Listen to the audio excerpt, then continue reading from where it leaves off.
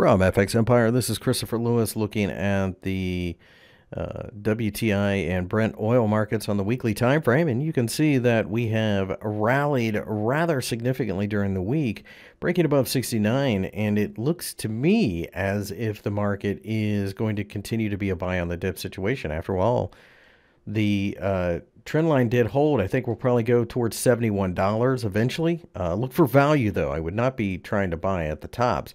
Over here in the Brent market, very much the same thing. Nice rally on Friday over roughly 2%. We've cleared 75. Trend line holds. No reason to short this market. I think 79 to 80 is significant resistance, but a break above 80 sets this market free.